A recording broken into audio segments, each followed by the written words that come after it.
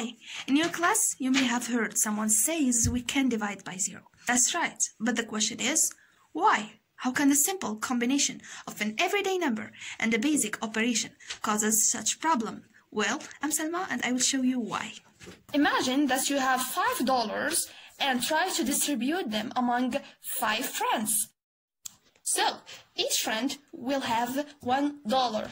Okay, now try to distribute the $5 evenly among 0 friends. How much does each friend get? As you see, it doesn't make sense. And you said that you have no friends.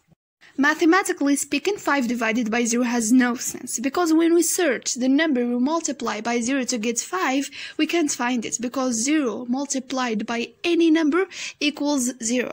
Here is a little experiment for you to try on your calculator. Observe the output when you try the 1 divided by 1, 1 divided by 1/10, 1 divided by 1/100th, 1 divided by 1/1000th. Until your calculator can't go farther or you get tired, you should notice that the answers continue getting larger and larger and tends toward infinity.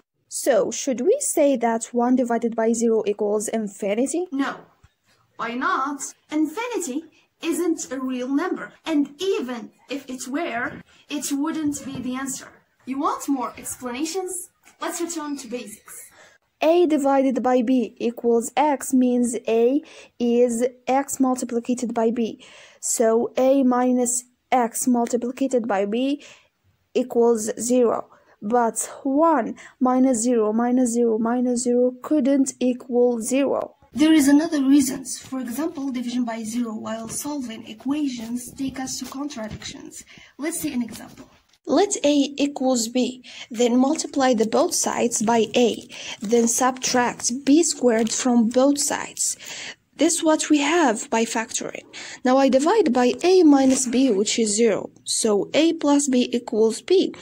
But A is equal to B, so that's the same as B plus B equal B. That's mean 2B equal 1B. By dividing the both sides by B, we have 2 equal 1. This is just an example to see how strange the results will be if you break this rule.